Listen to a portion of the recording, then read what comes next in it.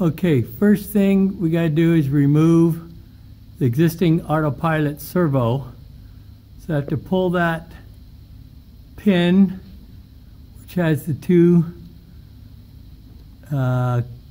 buckles on it. I have to reduce the tension by unscrewing this turnbuckle, and then back in there, if you can see it, there's a pulley that it goes around, and I need to pull that pulley out. I need to pull that bolt out of that pulley, so the pulley will come out so that I can get the cable out, because of those cotter pins keep the pulley in place.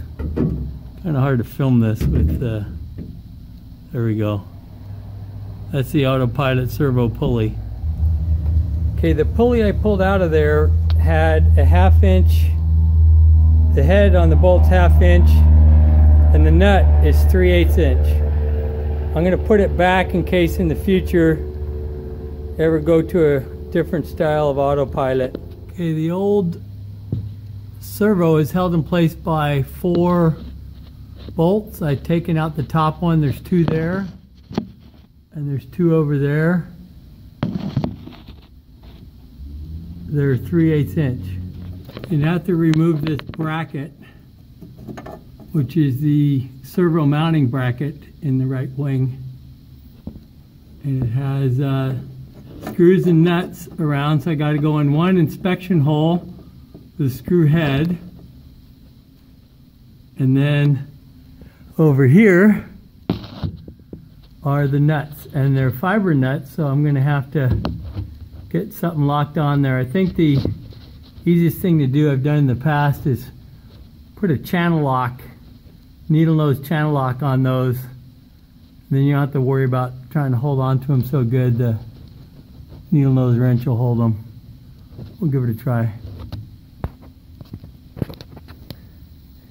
Here's the servo motor. Very interesting. It only comes out one way. Major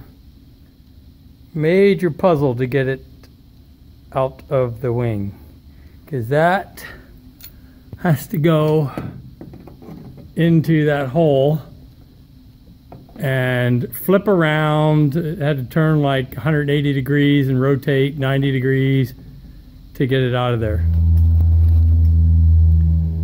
Okay, this is the servo mounting bracket. Sorry for the shaky video, but you can see these 2 washers here are glued to the back of the bracket, because there's a hole that the bolt goes through that the washer won't fit through. So this fits onto the wing rib like that, and then these 4 holes, 1,